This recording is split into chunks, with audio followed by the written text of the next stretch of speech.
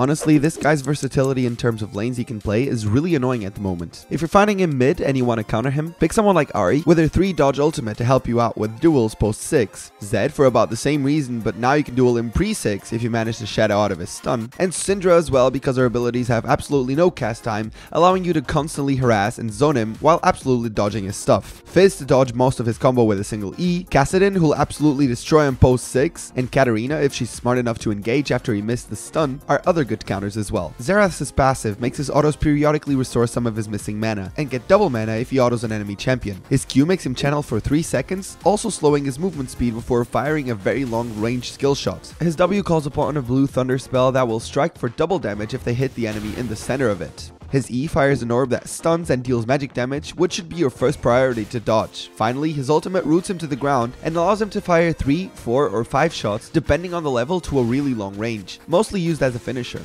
In lane, he'll have to choose between pushing with his Q or poking you with it, so don't hide behind minions.